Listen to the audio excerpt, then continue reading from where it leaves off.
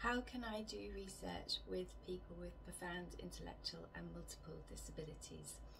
That's the first question of my doctoral research.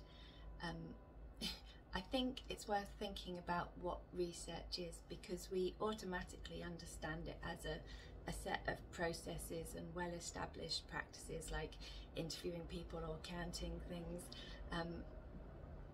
But those are ways in which we do research. If you go to its core, what it is an attempt to find new meaning that's fueled by curiosity. You know, I remember when I started my doctorate, we were shown in an introductory lecture this diagram that displays the whole of human knowledge as a circle, and it says you know this much, and then you specialise and you know a bit more of this segment, and your job as a doctoral researcher is to know something that hasn't been known before, to push forth the boundaries of knowledge.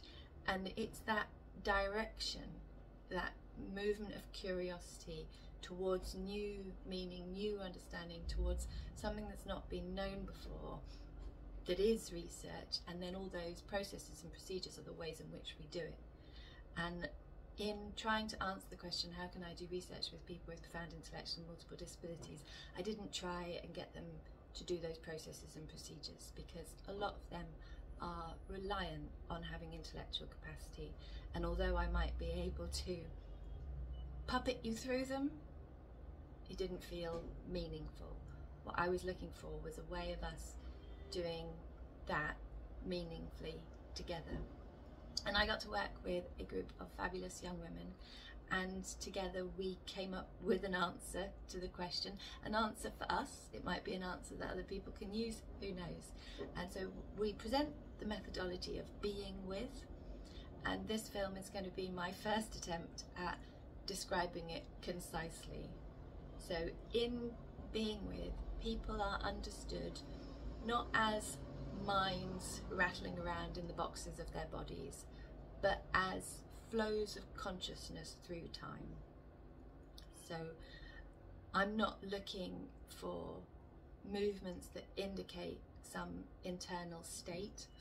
I'm recognizing them as being in the world, a world of which they are fundamentally a part, and they are moving in consciousness through that world. So you might not be physically moving, but if you are conscious, you are a movement through time. And Merleau-Ponty and lots of other phenomenologists say that we experience ourselves as a movement towards the world. And he adds that that movement is directed by intention. So like when I want a drink, I see my glass, I place my intention in the glass, and then I experience myself as a movement towards, you know, I pick up the drink and I drink it. I experience myself as a movement towards the world. And if you know where someone's intention lies, like mine in the glass of water, then you have information that allows you to work out essentially the vector flow of their consciousness, because you know that they are moving through time. But if you know in what direction they're moving through time, then you have more of a sense of where their being is, where they are. And being with is a space rather than a physical location. So to find it, you have to take up the other person in your engagement, and it's a challenge like picking up unfired clay to place into a kiln.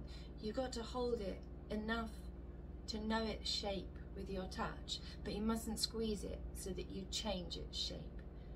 I prefer the analogy of us as currents in the ocean. If you think of people as the movement of consciousness through time, then you could, through time and space of which we're fundamentally a part, that's like being a current in an ocean. You know, a current is a distinct thing, but it's fundamentally a part of the ocean it flows through. And if I'm a current flowing and they're a current flowing, then to be with them, I can't, you know, do that and knock their flow off.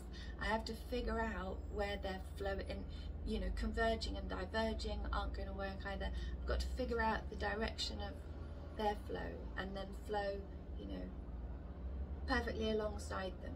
And if you can do that, there is a moment where, or moments where, you are not two separate currents, you're one current flowing together. You are being with, your being, your movement of your consciousness is with another movement of consciousness. So I aim to do that with the people that I worked with. So I aim to move my intention in the same way that they were moving their intention. And if that could be done, it created this sort of moment of transparency between us, where we were sharing our apprehension of the meaning we experienced. And I was calling it collaborative, collocative curiosity, because that really describes what it is, and it's just a great bit of alliteration. We are collaborating to co-locate our curiosity. That intentional flow is your curiosity, and it's a bit of, you know, that placing of intention in doing that. How that's done is really significant, because the movement's not simply looking at what they're interested in and pretending to be interested in it too, or placing your attention where their intention is. It has to be an open-hearted acceptance of their whole being, and a willingness to join them where they are and how they are, no matter where they are and how they are. And so in that, it's what Jaegher describes as a movement of love. And it was collaborative. It's not something I could do alone, because you can't stay in that space if somebody doesn't want to stay with you. So we both have to flow in intentional consciousness in the same direction together. And once we'd found that space of being with, we invited questions about identity using novel objects, and I'm sure there'll be other films about the novel objects. And in doing that, we flowed in curiosity, we flowed towards something we hadn't experienced before, towards meaning we hadn't apprehended before together.